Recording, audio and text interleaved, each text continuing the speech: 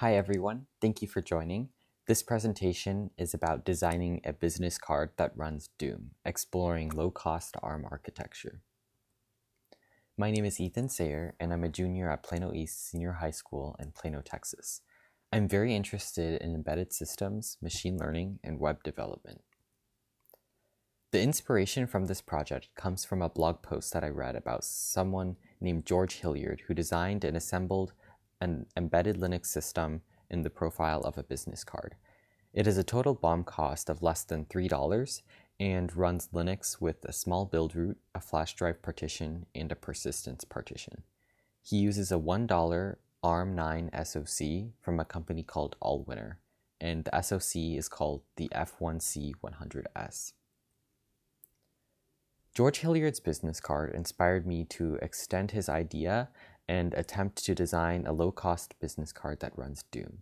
Ideally, it would have the profile of a business card and would support some type of LCD screen, as well as 6 tactile switches to play the game. It should also support gameplay through a port called Chocolate Doom, which is a lightweight libSTL-based Doom implementation that runs on Linux. Some considerations that should be made when deciding on parts include the cost of the processor, which should be less than $5 to make it affordable enough that these business cards can be given away. It should also be Linux capable and support and fulfill all of the requirements to support a smooth running Linux kernel, which include a moderately high clock speed as well as an MMU.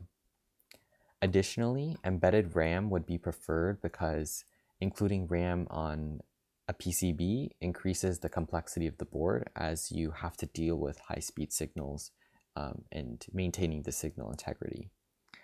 It should also support small LCDs over the i8080 interface or the RGB parallel interface, and it should support USB for powering the device as well as flashing the SPI memory.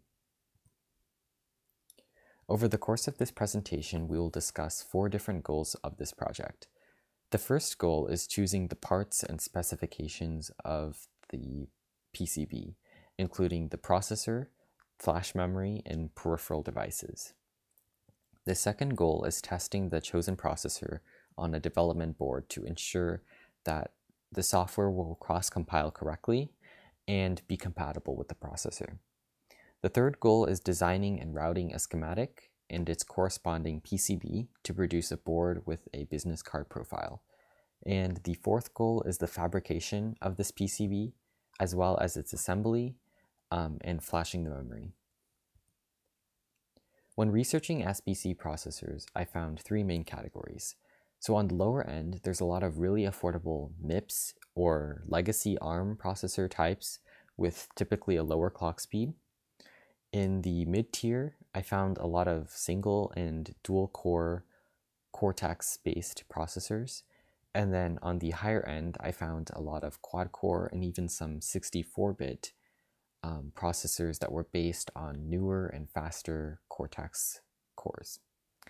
So here's a more holistic look.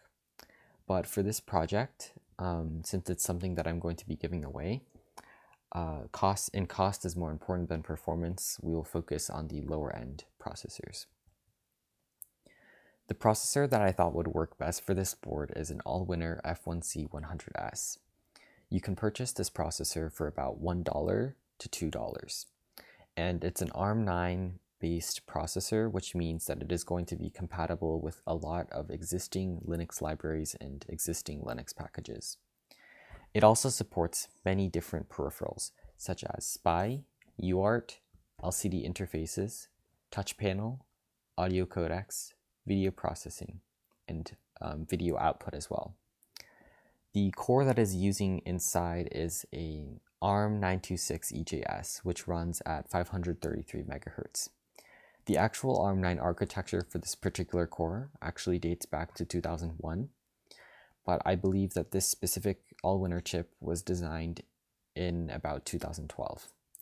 Another great bonus is that it supports embedded DDR, so depending if you got an F1C100S or an F1C200S, you can get different packages with 16 megabytes of RAM or 32 megabytes of RAM. The power consumption of this chip idling with Linux is also very low, only 50 milliamps compared to 1000 milliamps on the Raspberry Pi Zero and the Raspberry Pi 1. There were several different types of screens I looked at, ranging from 1.7 inches to 3.5 inches. The main determining factor for me was the interface. Most smaller screens only supported i8080 and SPI interface, but the reference designs for the Allwinner chip only showed an example implementation for RGB parallel. As such, I made the decision to go with an 18-bit RGB parallel display as it had the best chance of being supported. And on the Allwinner reference designs, there'll be more pins than the 18-bit. So I believe there's 8 pins for each RGB, so for each color. And so what you can do is, since you're looking for the most significant bit, you can omit the lower pins and just use the higher pins. And that worked out just fine for these screens. In order to test the F1C100S, I found a development board by a company called Sayre. It's called the Lychee Pi Nano, and they produced this board for about $8 to $10. It includes the F1C100S, as well as some important other components, such as the SPI NOR flash and the backlight driver, which can power the backlight of the LCD. There's a good amount of support for this board because it supports U-Boot, RT-Thread, MicroPython, and of course Linux. Although Allwinner does not provide these resources directly, there is a great community called the Sunshi community who has produced a lot of the compatibilities for this particular chip and have ported U-Boot and Linux to this processor. In order to prepare the U-Boot partition, I downloaded the U-Boot source and configured the boot arguments to use mtdblock3, or the fourth partition, as the squashfs root. The boot CMD should be based on your partitions and the location of the Linux Z image, which I will discuss on the next slide. You can compile with make and use the lycheep defconfig, and the output should be a bin file that you can directly flash to the first partition. To prepare the Linux partition, I first cloned the GitHub repository from a developer called iSnowy, who was able to port Linux support to this processor. The manufacturer of the developer board provides config files for the make configs, so I downloaded those configurations. Additionally, you must also install the ARM Linux GNU Yabi toolchain from Linaro to support cross-compiling to ARM. After running makeconfig and configuring it with squashfs and enabling caching block device access, I compiled Linux with make and cross-compile. In order to prepare the build root partition, I started with an empty build root source. After extracting, you can configure build root to automatically include all dependencies as well as the binary of the Chocolate Doom package. I didn't really know how to use build root, and so when I compiled it, I got a very large 98 megabyte image size, even after configuring a do not include on all packages. So instead, I did it manually, and I started with a pre-compiled build root and manually checked all the dependencies of the Chocolate Doom binary by using readelf-d on the executable, which lists all of the shared libraries that the executable will use. Then I manually copied all of these dependencies from /lib and /userlib to their respective locations on the new build root. In order for Chocolate Doom to run, you need something called a WAD file, which is basically a game cartridge file. I copied the binary to user bin and the game file to user games, and I built the squashfs with a command called mksquashfs. The structure of the flash is divided into 4 different partitions. The U-Boot partition is compiled from the U-Boot source code with configurations to enable LCD. The second partition is the DTS device tree, or when you compile it, the DTB device tree, which I copied from the compiled Linux directory. The third partition is the Linux kernel, which you can take from ARM arch arm/boot, and there will be a Z-image file there, which you can flash directly. The fourth partition is using the build root, which, as previously mentioned, is a squashfs read-only file system in order to save space for the Doom executable and its dependencies. If you wish to have a persistence partition, you can do so by creating what's called an overlay layer with the file system type of JFFS. So that would be your fifth partition. In order to boot from the spine or flash, you can use the dd command to create a partitioned bin or img file and flash that single file over USB to the flash. What I ended up doing was flashing each particular partition individually, as the read-write speed of those flash memories is very slow. You must also modify the Linux spinor driver by replacing the sector argument and replacing that with a 0. When you compile Linux, it will automatically produce a DTB file from your DTS file, from your device tree file. So it will automatically produce a binary version, and you can flash that directly to the second partition. So here's the DTS configuration. You can see at the bottom left, there's a squashfs as well as a read-write overlay. So the squashfs is going to be read-only, and you can configure the DTS to be based on how big you want each file system or partition to be. I ended up not including an overlay to save space, but you can do so if you wish. And any other peripherals you can also put into this file.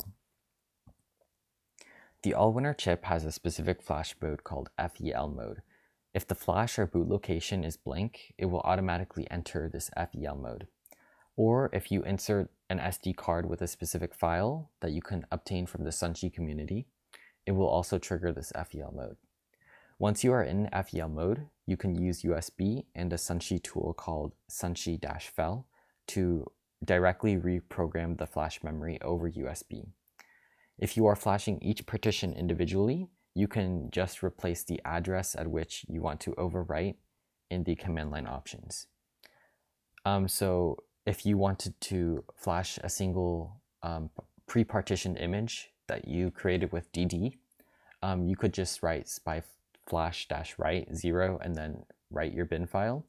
But if you, for example, wanted to just edit the Linux kernel, you can specify the start address of the Linux kernel partition and then put your updated Linux kernel file, and it would only rewrite that segment of the flash. To design the PCB and schematics, I used Altium Designer. I consulted the manufacturer data sheets for a lot of the components on the board in order to get access to the footprints and symbols. So the symbols are the drawings that appear on the schematics, and the footprints are the physical dimensions of the component that appear on the actual PCB. I used a tool called Component Search Engine, which is an aggregator for a lot of these parts. You can also get a lot of the footprints and symbols from Chinese electronic websites as well. In terms of power, there are 4 main power rails across the schematic, which are 5 volts for USB raw power, 3.3 volts, 2.5 volts, and 1.1 volt for the processor and the DDR RAM. This was my first time using Altium, and I found that the net labels, so the red text you're seeing, really help to keep the schematic tidy. Here are more component wiring schematics. There were many different decoupling capacitors from power rails to ground. My spinor flash is a WinBond model with a capacity of 16 megabytes. And the main other peripheral here is just the LCD connector as well as the LCD backlight driver. Here's some more schematics. I also use switches for the up, left, right, down, and B buttons in A and B buttons in the game. In order to connect to the shell, I used a header pin to expose the UART connections, so the UART RX and TX. After routing, here is what the final board render ended up as. I don't really know if this is the proper way to route boards, but I added as much ground as possible on the bottom and top layers to act as a ground plane, as I only have a 2-layer PCB, so I couldn't use the If I had a 4-layer PCB, for example, you could use the second and third layers as power and ground planes. This was my first time, so it was definitely very tedious to place each component and route all of the connections. I do think that for this type of board that is not very complex, a 2-layer board would probably work best. This is a 3D rendering of the same board, so you can start to see the general locations of the LCD and the buttons start to take place. In total, there's about 30 components. To produce the board as quickly as possible in the United States, it costs about $150 for each PCB. Since I didn't really have the budget to fabricate a PCB for this project, I found a company that could do the boards in something called a bare bones style for about $60. The only catch is that it doesn't come with a solder mask or a silk screen. This actually made the assembly much harder, as I also did not purchase an SMD stencil, so I had to put small globs of solder paste by hand on each pad for every component. In the future, I would like to try to source the boards with solder mask and silk screen, as well as an SMD stencil. Finally, I will discuss how I ran Doom on the board. To run Doom, you first have to specify an environmental variable for libstdl, which is the graphics library dependency, to indicate that there is no mouse or keyboard plugged in. And you can use the command line option -geometry to specify your screen size. So this video shows launching Doom with the freeware Doom game file. And this is just the demo mode. So you can see the game is able to boot up on this LCD. So what's next? In the future, I hope to refine the PCB fabrication and make the profile of the board even smaller with a thinner screen and overall size. I hope to also attempt i8080 interfacing, as i8080 screens are much cheaper than RGB parallel ones. I also hope to use Little VGL to develop a simple graphical interface for switching between a resume and Doom, for example. This was my first Linux board, and I hope to continue designing these boards in the future and work with more powerful SoCs and processors and more complex designs with other peripherals such as RAM and Wi-Fi. Thank you so much for attending. I hope that this presentation was helpful for you in some way or that you enjoyed it. If you would like to contact me, my email is on the screen at ethansoire@icloud.com. With that, I hope that you enjoy the rest of your conference, and thank you again for attending.